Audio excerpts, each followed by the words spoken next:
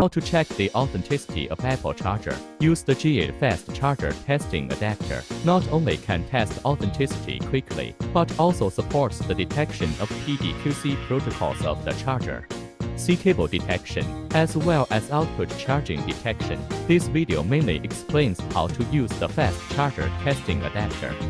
Charger detection.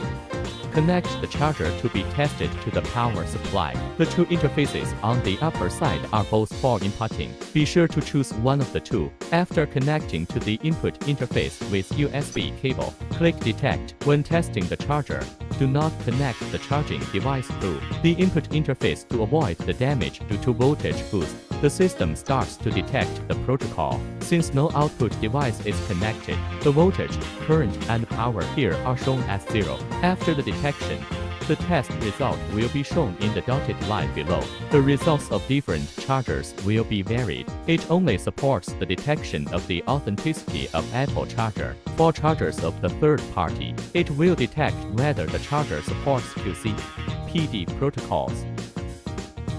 C cable test. Insert the data cable into the input interface. C cable detect. Here it says electronically marked cable not detected, which means there is no e-marker chip inside this data cable. Next, let us test another one. Plug one end of the data cable into the input interface. C cable detect. The type is passive cable. It means this data cable has an e-marker chip inside. We can also see the USB 3.2 data cable. Charging data monitoring.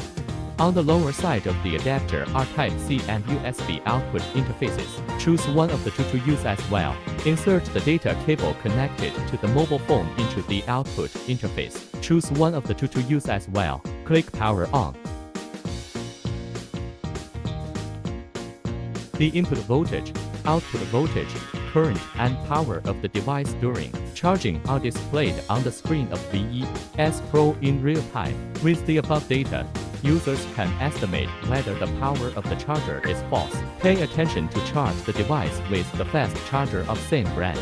Since the fast charging protocols are the same, the charging power is usually normal or the maximum. On the contrary, if the protocols of the device and the fast charger are different, the charging power may not be maximized. Now we are charging this iPhone with authentic Apple charger. We can see that the charging power is V1S. Now let us change the phone to Redmi.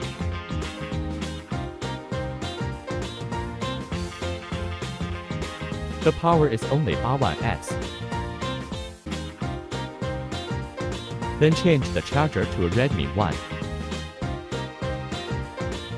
Now the power is 22W. You can analyze whether the charging power of the device is normal and the maximum charging power through the input voltage, output voltage, current, and power during charging, according to the actual situation.